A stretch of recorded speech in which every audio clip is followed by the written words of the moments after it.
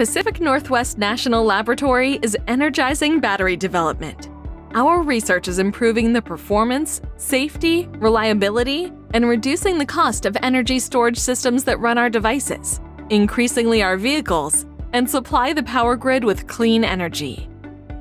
PNNL's highly cited battery research team uses specialized laboratories to discover, synthesize, and scale up new materials.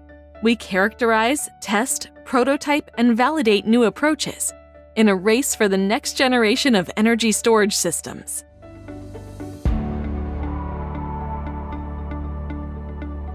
This is our Advanced Battery Facility, a unique platform for innovation. It is used to rapidly assess novel electrode materials, architectures, electrolytes, and more at scales that matter to industry. These new technologies are evaluated in realistic battery systems. PNNL's work here brings together researchers from industry and the scientific community. The ABF is a unique capability for designing pouch cells based on different materials, dimensions, and energy or power requirements.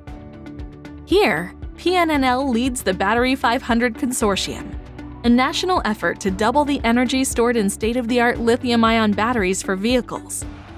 These pouch cells have demonstrated very high energies, more than 350 watt-hours per kilogram, and record cycling stability by implementing innovations developed from the consortium.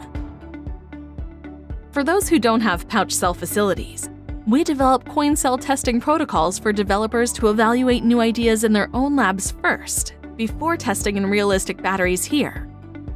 At the opposite end of the scale, the ABF is where we make microbatteries.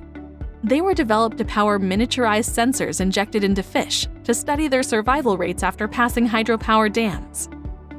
The powder-filled structure results in a very small battery, no larger than a grain of rice, with at least 30% increased capacity.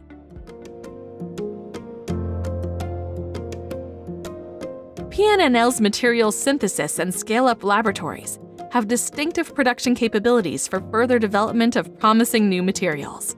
PNNL works differently than other institutions. We consider not only the cost of raw materials, but the cost of processing as well, which impacts industry. For instance, we've developed a solvent-free processing approach for electrode materials. This method is environmentally friendly and less costly.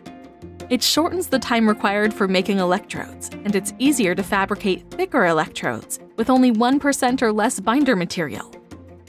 We've also developed an innovative approach to synthesize high-performance, lower-cost, nickel-rich cathode materials for next-generation lithium-ion batteries.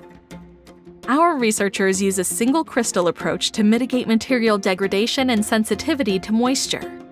We are now collaborating with industry to scale up synthesis of these single crystals. Adding coatings and surface treatments can protect battery materials and improve their performance. Researchers apply advanced deposition techniques to make the protective layers more effective. Chemical vapor deposition is used to very thinly coat electrode materials with substances that enhance their electronic conductivity. Atomic layer deposition introduces a gas that attaches to the surface of battery materials. This bonds chemicals to active materials, adding desired functions, so they can perform better and longer in energy storage systems. PNNL's work to develop battery technologies with high energy and reduced cobalt helps to broaden critical supply chains, including for electric vehicle batteries.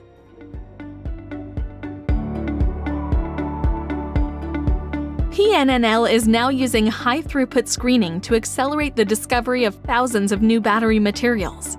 We can rapidly identify and optimize solid-state electrolytes, liquid electrolytes, and additives for various applications, such as fast charging, low-temperature operation, and enhanced safety. Competition on the battery field is a powerful force, but so is collaboration. Working together, we can accelerate development and deployment of high-performance, lower-cost batteries that will help decarbonize our roads, our power systems, and our world.